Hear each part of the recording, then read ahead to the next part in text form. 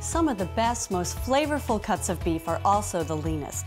Today we're going to show you what those cuts look like, give you some tips on choosing the best lean cuts when you visit the butcher counter, and tell you a little bit about beef nutrition and portion sizes. Some of your steakhouse favorites, including T-bone, filet mignon, sirloin, and flank, are lean. Just skip the sauces that can add a lot of fat and calories. Instead, top that steak with some grilled mushrooms or sautéed peppers and onions.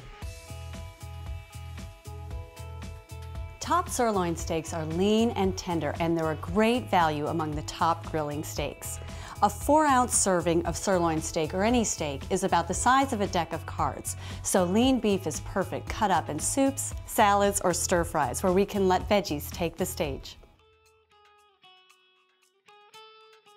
Another cut you've probably heard of is called the strip steak.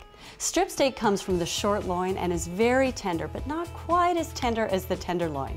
It's also commonly known as New York strip and can be counted on for its robust, beefy flavor. It's great grilled, broiled, or sautéed.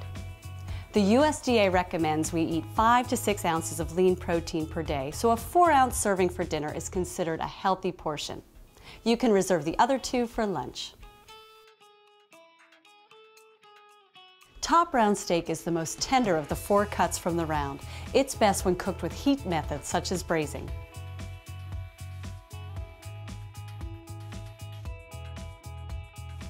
The T-bone is 2 steaks in one. On this side you get a smaller portion of the tenderloin, and on this side a bigger portion of strip. That's why it's such a treat. You get the super tender texture and milder flavor of the tenderloin combined with the more robust flavor and chewier texture of the strip. And both sides are relatively lean. I really hope these quick tips have helped you decide which cuts to choose for your next meal.